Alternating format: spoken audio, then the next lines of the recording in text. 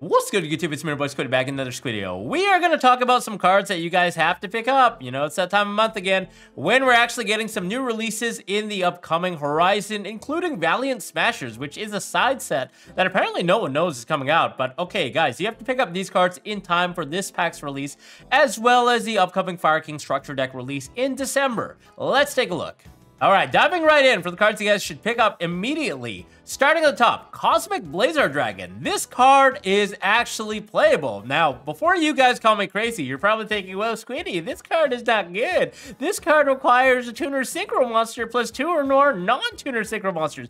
Well, it just happens to be that the upcoming side set Valiant Smashers includes an archetype called Centaur Ion, which can make use of this card in tandem with Crimson Dragon. And how that works is, well, they abuse level 12 synchros, and the main level 12 synchro in their in-engine theme happens to be a generic level 12 synchro monster. For once, you can actually make this with one tuner plus 1 or more non-tuner monsters, so it's very easily accessible for a level 12 synchro monster. And then on the consecutive turn, you can actually make an easy Crimson Dragon to use the effect to either go into Archfiend Calamity King, or better yet, Cosmic BLAZAR Dragon, who happens to be an Omni Negate. Now, there are a lot of instances where you will be actually going into this card over Calamity Dragon for the sheer fact that Calamity actually is very easily interrupted, and the fact that this card is a optional when you can trigger, it means that anytime your opponent exercises their turn player priority to use a quick play spell card, for example, like a Book of Moon, or a card like Forbidden Chalice, perhaps, that means that if you respond with Crimson Dragon to try and bring out Calamities, Calamities will actually miss timing. So in that case, it's a lot better to actually summon out the Cosmic BLAZAR Dragon, who is just a generic Omni Negate monster with a huge whopping attack and defense. So this card can also negate summons, which is another thing that, you know, cards like Baron de Fleur actually cannot do. So if your opponent tries to make something big without going into something that can be activated, they can just swing over your Baron, right? But now with Cosmic BLAZAR Dragon, that's not going to happen. So that's why this card sitting at around $5 to $7, I think is a great pickup. It only has one printing, so that means that people will start buying this out as soon as Centaur Ions get announced and spoiled. And now we all know this deck is in the horizon, and it's decently good in the OCG, so I think in the TCG it'll be good as well. Next card is another level 12 synchro monster. Surprise, surprise. We're just going through all of the synchro 12 monsters that are easily made off of Crimson Dragon now, because that's the go-to with the Centaur Ion cards. Red Supernova Dragon is a counterpart to Cosmic BLAZAR Dragon. Not nearly as good, but still has 4,000 attack.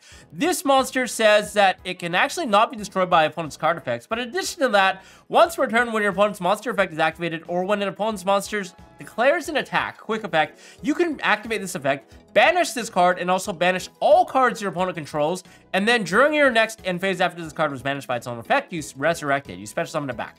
So this card is just like a board wipe, a board nuke of epic proportions. That is definitely an option. I'm just looking through all of these Synchro 12 Toolbox cards, and I think this one is a definitely good one to pick up, specifically an ultra rare, because it has been reprinted in the structure deck as a super rare, but that means that people will want the original blinged out version of this card, and the fact that it's playable in 2 decks, in the Jack Atlas Red Dragon deck as well as this Centaur Ion deck, means that I definitely think it's something you should pick up at least one copy of, so you have a max rarity version. Next is another level 12 synchro, and that's actually Super Heavy Samurai Brave MASURAWO, which is sitting at about 25 cents. This card is so cheap, but this is another option that you can actually go into off of directly synchroing, obviously, because these are generic level 12, or just going into it via the Crimson Dragon play, and that just enables the possibility of drawing until you have 3 cards in hand. So it's definitely a nice recursion option, as well as being able to attack in defense mode with 4,000 attack. These guys all seem to share 4,000 attack and defense for some reason, level 12s. And then next card is, of course, as we mentioned, Crimson Dragon. This card is very, very powerful. Why is this card only $15? It's playable in Vanadium, and it's also going to be playable in Centaur Ion as one of the main key combos. Actually, guys, off one card in that deck, you can actually make a Calamity Lock, which is absolutely insane. Centaur Ion Trudea, which is coming out. This card allows you to basically set up the generic in-engine level 12, as well as a Crimson Dragon on your opponent's turn, so you can then tag out to summon the level 12 of choice. So Crimson Dragon is actually one of the big ones that I think you guys should definitely pick up at least one copy of while it's only $15, because it will definitely go up in price. For those of you big ballers out there, definitely pick up the QCR one, because that one actually looks really, really pretty. With the gold lettering specifically, I think for this card, it actually looks really, really nice with the gold that's in the artwork. Next, let's talk about more cards that are actually relevant because of Centurions, which seems to be the only playable archetype out of the side set. You know, like usually there are more, but at least from what I've seen, this deck is actually decently good. So GIZMEK OROCHI, why this card? Well, this is a level 8 extender, and in that deck, the thing you have to know with Centurions is they actually have level 4 tuner monsters that you would pair with a level 8, which happens to also be an engine. But again, having better level 8 synchro or extenders to go into our synchros is definitely something that we want to emphasize. And the fact that GIZMEK is a free card that you can summon out of your graveyard is especially relevant. Why? Because they're actually getting a new field spell in Centurion called Stand Up Centurion, which says you discard a card to place a Centurion monster from your deck to your face-up spell or trap zone. And all of these monsters, for you guys that don't know, special summon themselves out during the main phase while they're treated as a continuous trap card, meaning you can do it both on your turn and your opponent's turn. So the fact that we have to discard a card to enable that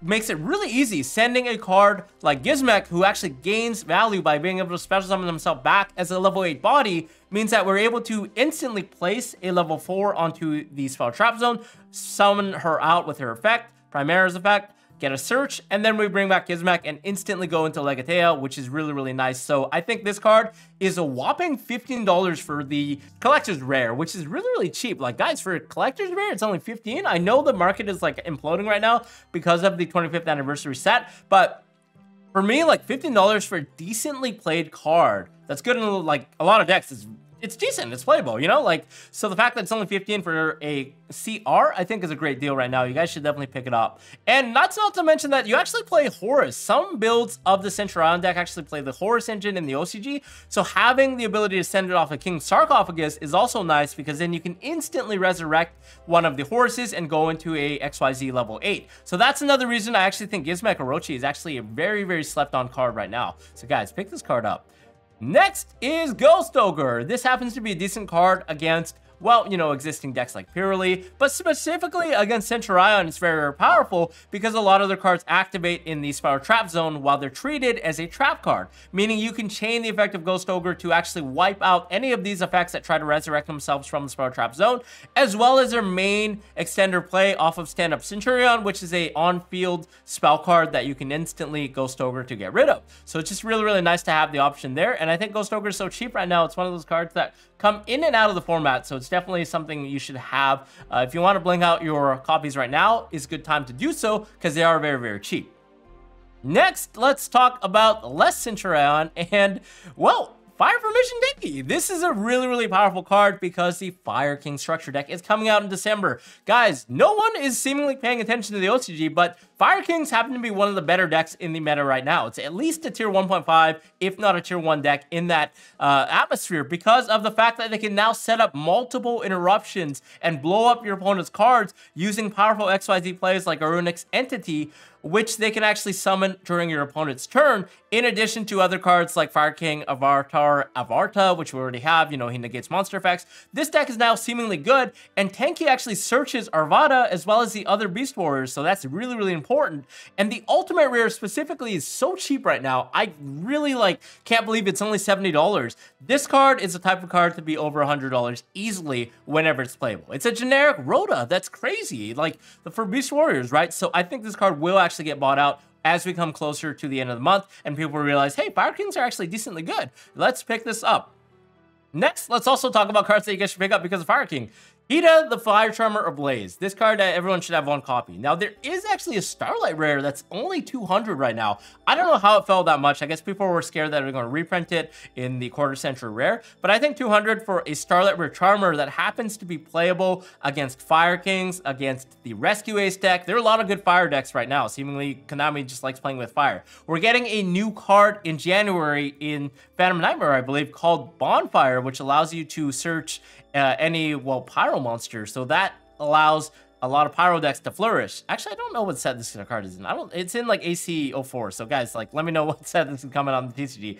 But I still think HIITA is going to be very, very good. We are also getting another Link monster called Promethean Princess, Bestower of Flames, which is actually a generic Link 3 fire monster in Phantom Nightmare that is really, really powerful. she gets to resurrect any fire monster from your graveyard. Unfortunately, her on-field effect says that you're restricted to special summoning except for fire monsters. So that's just really easy to get rid of. If we're playing HIITA, we can just link her off immediately and turn off that restriction and continue to play. HIITA is just very, very powerful, and it happens to be a waifu card. So waifu cards like this always go up in price, guys. So if you have like the funds, definitely pick up at least the common, you know, super rare version to look nice. And then if you have the mega funds, just get the Starlight rare. And then the last card that we really quickly talk about, My Body is a Shield, specifically the DT variant. This is only about $5 right now. This card is very, very powerful. Why? Well, this stops a lot of the Fire King plays off the top of my head. I don't know all the combos, so don't call me crazy if this card doesn't actually get as much play as it should. But I think the minute a pro player or a YouTuber actually hypes this card up, it will see potential rise and buyout. And the fact that dual terminal version of this looks mega nice. Guys, the only other holo printings of this are in gold rare, and that card looks abysmal. It's super ugly, so don't get that, but instead get the DT one. The shatter foil looks mega nice. It's also out of a very old DT set, so that means it is very, very scarce already. And the fact that this card says pay 1,500 life points, negate the activation of a card when your opponent activates, that would destroy monsters on the field. And the nice thing about Fire Kings is they actually like to destroy cards on the field, whether that be their own card to extend or your card. So this card has a dual utility, My Body the Shield, because it doesn't specify which monster would be destroyed. It could also work for your opponent's monsters trying to destroy their own monsters, right? So this is really, really nice. You can use it in response to their field spell when it's trying to nuke something from orbit on the field. And then in response, by paying 1,500, you negate and destroy that card. So it's really, really nice that it does that. And on top of all of that, this card is actually somewhat playable in older formats like Edison. I have seen some players citing it. I don't know why specifically, but there are some things that actually destroy in that format. So this card, I think, is just a very, very nice card that is very nice to have. Again, quick play spell cards in Yu-Gi-Oh! Are the strongest type of cards in the game, except for monsters. You know, like spell cards, trap cards, quick play spell cards are amazing. They're some of the most prominent board breakers because you can use them at any time, right? You know, you're immune to things like anti-spell fragments, you're immune to a lot of things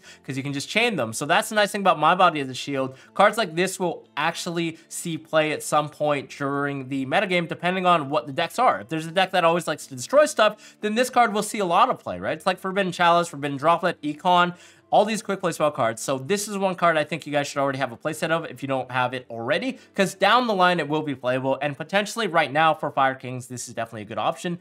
Again, the DT version if you guys can. If not, just pick up commons because this card is just eternally nice. So that's all I had for this video. If you guys have any other cards that you think will actually go up, let us know in the comments below. Other than that, we'll see you all in the next video, and bye-bye. Thanks for tuning in.